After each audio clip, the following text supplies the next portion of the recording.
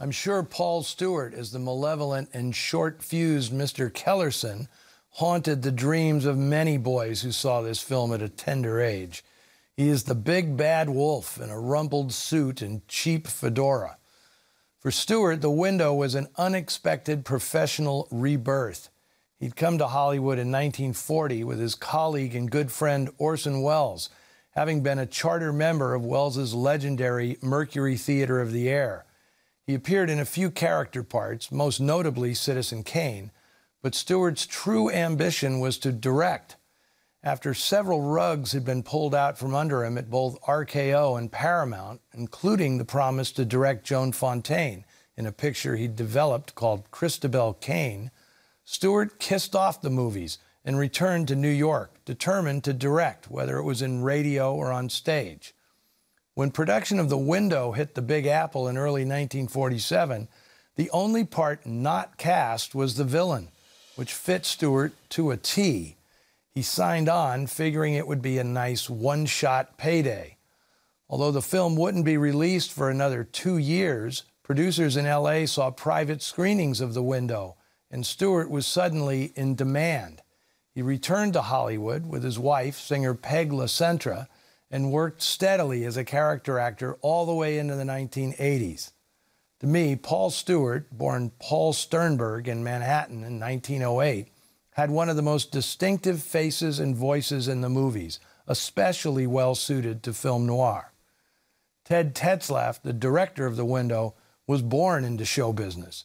His father, Teddy Tetzlaff, was a famous race car driver who'd become one of the leading stunt drivers in early Hollywood. Ted Jr. became a cameraman during the silent era and photographed more than 100 features over the course of almost 20 years, including such classics as My Man Godfrey, Talk of the Town, and The More the Merrier.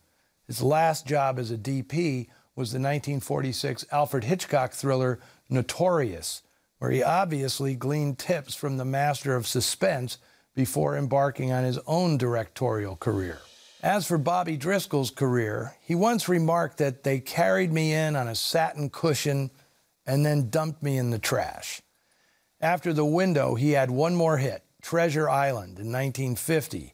But after that, it was a sad spiral into adolescence. Puberty put an end to his cherubic appeal. In his teens, Driscoll suffered severe acne, and only 6 years after headlining Song of the South in 1946, he couldn't get a job in pictures. By the time he was 17, he was spending all the money he'd made feeding a heroin addiction. Driscoll moved to New York in the late 50s and started bartering his one-time fame for gigs in the burgeoning underground scene, appearing in the 8mm experimental film Dirt, and briefly becoming a hanger-on to Andy Warhol during the early days of The Factory. In 1968, two boys playing in a crumbling Greenwich Village tenement, eerily similar to the one depicted in The Window, discovered a young man dead in the rubble. The body was processed by the coroner, but no one came forward to ID the corpse or claim it. It was buried on New York's Hart Island, known as Potter's Field, along with thousands of other sorry citizens who died anonymous or broke. It wasn't until a year later that a match of fingerprints identified the 31-year-old John Doe as former child star and Oscar winner Bobby Driscoll. Sorry to end on such a down note, but that's how it goes in noir, where real-life tragedy often bleeds into the movies. If you need to commiserate, do it on the Noir Alley Facebook page and Twitter feed. The suspense continues next week when we hop a steamer for the Gulf and end up in New Orleans for the atmospheric thriller Johnny Angel, starring George Raft and Claire Trevor.